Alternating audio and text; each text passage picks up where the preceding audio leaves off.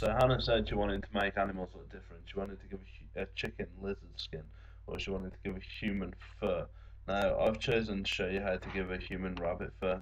Um, you can use the techniques to give an animal lizard skin if you want, if that's what you want to do. Now for this I've chosen two images. I've got a zombie and I've got some rabbit fur. Two are going to work quite nicely. Now you know to use a clone stamp to take it, and you've just done that tutorial or you've watched the tutorial and you're pretty confident with it. One of the nice things about the clone stamp is you can clone stamp between two layers. You can also choose whatever brush you want in the clone stamp. So the first thing I want to do is I've got my clone stamp tool selected. I'm going to choose my brush. And because I want to make it look like fur, I need a brush like fur. So I've chosen, oddly, a fur selection of brushes to get me the fur to put onto this zombie. And it'll just make it fit a little bit nicer, it'll look a little bit more natural. So I'm going to take the brush quite small, that's about 60, there we go. So I've got a new layer here, I've then got my zombie, and then I've got my fur. So I'm going to hold down the Alt key and set the target for the fur.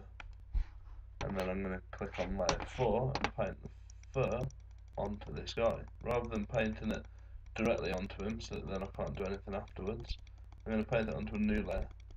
So let's just paint all the way around his head, careful not to get his eye in.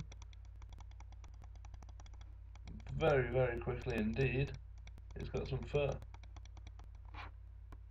Almost a Splinter zombie, Splinter from the Turtles. If I use one of the darken effects, I should be able to get some of the fur coming through his face. Looking quite bizarre. The lighting effects are going to work even better. So that's on the blending mode, you don't really have to play with that. But go back to normal. Really simple effect of giving someone fur. So if I take the opacity down a little bit, it'll probably even look even subtler. I did one the other day, but slightly better because I wanted to keep the mouth free. And that gives someone fur really quick, really easy. Now if you want to give a chicken lizard skin, for example, like you've asked, what you need to do is you need to get some brushes of scales and such like. You want to get an image of a chicken, you want to get a picture of the lizard texture you're talking about, and then clone stamp that texture into the individual bits of the chicken.